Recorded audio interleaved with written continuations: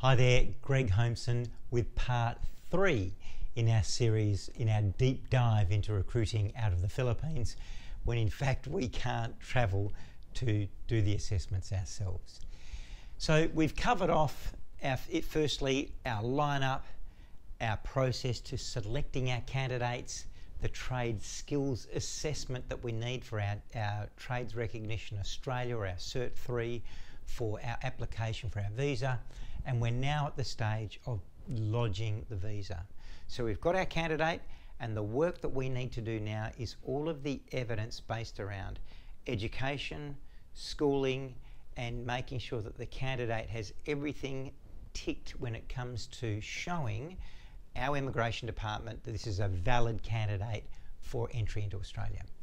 But the really important thing now is to do with how we show our immigration department the client's job and what's happening as far as what the role the candidates will be doing and the salary that they'll be getting paid. We need to do labour market testing, market salary evidence to show our government that what we're paying our Filipinos is indeed the same amount as an Australian would be getting paid doing the same job. So that's a big part of putting all of that together to prepare and then lodge the visas. Now, today, as I speak, in this environment, we need a travel ban exemption when we go to lodge our visas.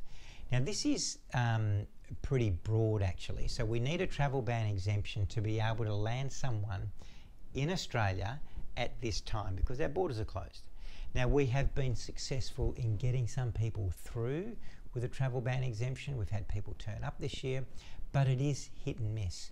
And this is where we firmly believe that as things roll on, the vaccine rolls out, there are a lot less cases, and we indeed have a much bigger skills shortage than I can ever remember. So this will help with the government influencing how many people come into this country. And so that's something that we're going through a lot now with the travel ban exemption applications, and they come across, they come about because the client is involved in essential services. Very broad, we're talking construction, logistics, infrastructure projects, mining, medical. It can be very broad, but at the end of the day, it's about putting together the evidence to show that this person is needed in the country because we do have an essential service that requires these skills. So that's the part of the challenge that we have, but we have been having some success, and we expect to be having more success in that area as things start to open up now. So that's a wrap for this part. The next one will be on what happens after a candidate arrives in Australia, and this is where our lifetime relationships program kicks in.